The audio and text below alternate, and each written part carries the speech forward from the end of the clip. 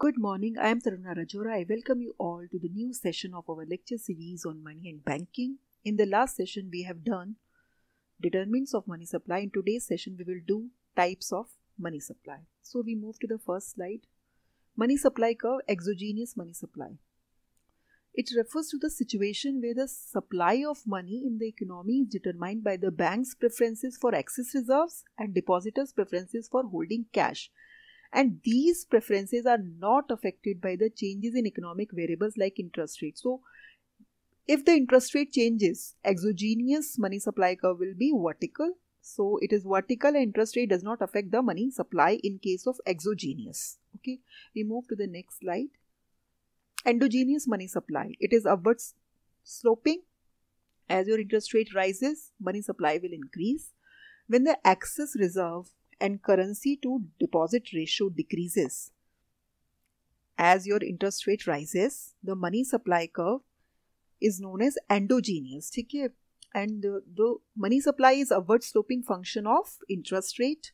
Higher interest rate leads to lower currency to deposit ratio and excess reserve ratio, and it will lead to higher money multiplier and a greater quantity of money supply. We move to the next slide. Shift in money supply. So Federal Bank engages in open market purchases and sales and then give the impact on money supply.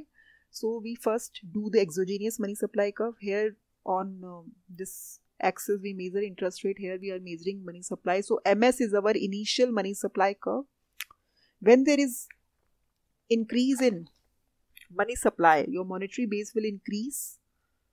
So money supply curve will shift to the right, and when there is a decrease in money supply curve, there will be decrease in, when there is a decrease in monetary base, there will be decrease in money supply curve. Basically, in case of purchases, your money supply will increase, there will be a rightward shift, and when there is a sale of securities, there will be a leftward shift. Okay.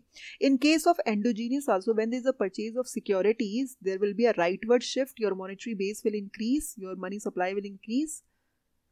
In the case of sales, it will shift to left, your monetary base will decrease, and there will be a leftward shift in money supply curve. MS to MS2. Okay. Now we move to the next slide. Shift in exogenous supply. Okay. So this is interest rate. This is money supply. Now we come to the ratios. How these ratios will affect the money supply curve. See, when there is an increase in money supply, there will be increase in monetary base. Okay, so it will shift to right. Your money supply curve will shift to right. Okay. When your currency, money supply curve increases and curve shift to right when monetary base increases and your currency to deposit ratio, excess reserve ratio and required reserve ratio decreases. As I told you in the previous session that when your currency to deposit ratio declines, your money supply will increase, and when your money supply increases, definitely it will shift to right. So when these three ratio decreases and monetary base increases, it will shift to right. When these ratio increases and monetary base,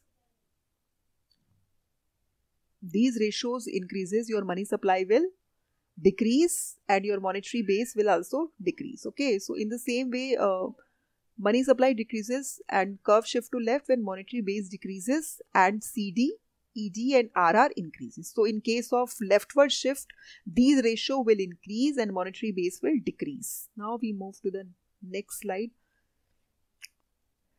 Shift in money supply. Basically endogenous money supply. Okay, so increase in monetary base. When there is an increase in monetary base and decrease in required reserve ratio, there will be rightward shift. So as I told you in the previous session, when there is a decrease in required reserve ratio, there will be increase in money multiplier and your money supply will increase. So you can see there is a rightward shift.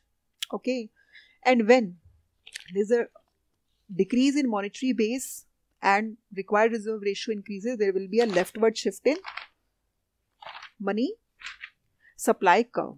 Okay, thank you.